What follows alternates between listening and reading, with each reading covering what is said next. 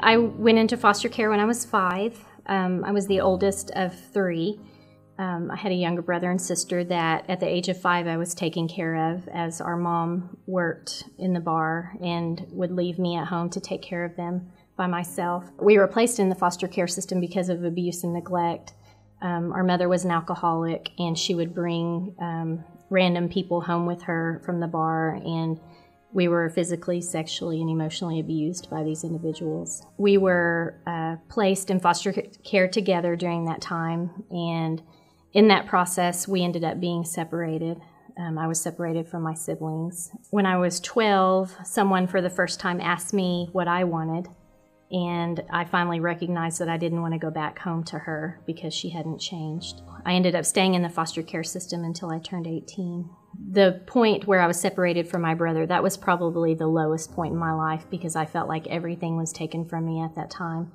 I had a young family that I was living with. They were in their 20s, and they didn't really understand the emotional trauma that was going on with me, and so they requested for me to be moved. And it was at that point where I had a plan to end my life, and was very thankful that God stepped in and, provided me a way out. I moved to a smaller school where I actually got to know people on a more personal level.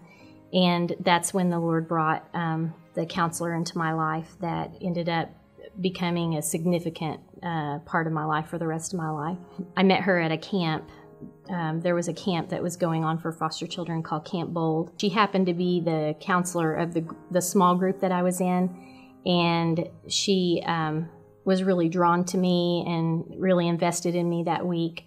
And it just happened to be that following couple of weeks when school started that I walked into the school, and there she was. She happened to be the counselor at the school that I was attending. And so God had his way of working that out because I automatically had a connection to someone. She became the consistency in my life and helped me to find my self-worth that I didn't recognize that I had, and helped me to accomplish goals that I had set for myself, and helped me to recognize that I had a lot of internal beauty that I didn't realize I had. When I graduated from high school, she had a conversation with me and said, I just want you to know that, I know that you don't have anyone that you can turn to, but I want to let you know that my kids don't ever remember you not being in their lives, and I want to be a part of your life forever.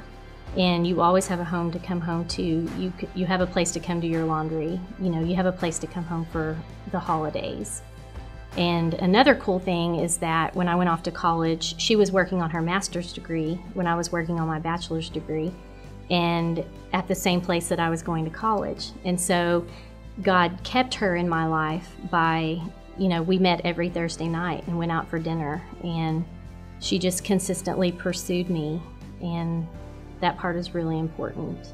I'm very blessed that God intervened in my life and put someone in my path that continually pursued me, continually taught me that, there is another way. You don't have to repeat that cycle.